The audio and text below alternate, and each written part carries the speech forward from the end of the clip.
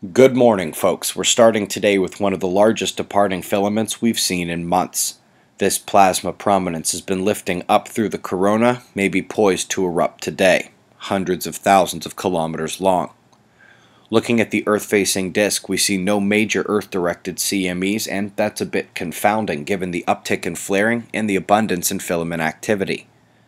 Coming to spaceweathernews.com, we see the flares actually heading back down now after more than a dozen M-class events the last few days. So let's take a look at sunspots, the large southern group, and the incoming spots on the north. The southern group is our flare maker, and we have beta-gamma-delta magnetism with delta spots at each of these polarity interaction zones. And by contrast, we don't see that type of interaction on the north. Magnetism is split left to right. We'll have eyes open for more spots coming in at the umbral field loops seen down there as well. Coming to the solar wind, in general, it is continuing to decrease intensity. Earth's magnetic field is unperturbed and it is calm. You're going to see a darkening of the northern coronal hole and a transequatorial coronal hole coming in on the left side. Remember, the current opening is weak.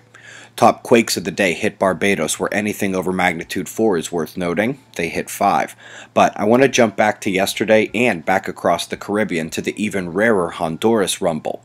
It's likely no coincidence that their earthquake comes at the end of 7 days of torrential downpours. Homes, schools, businesses, and farms are all feeling the effects while preparing for these floods to continue for days.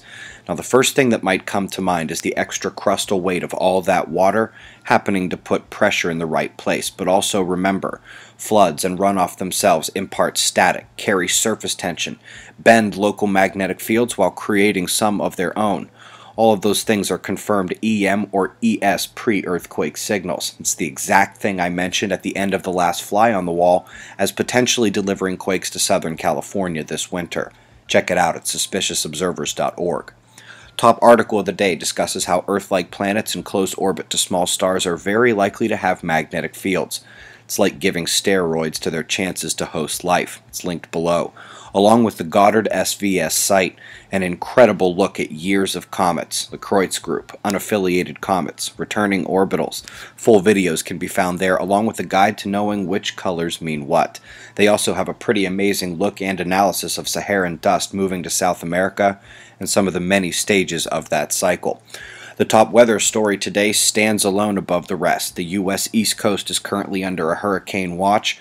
We'll have to monitor how this one moves throughout its life.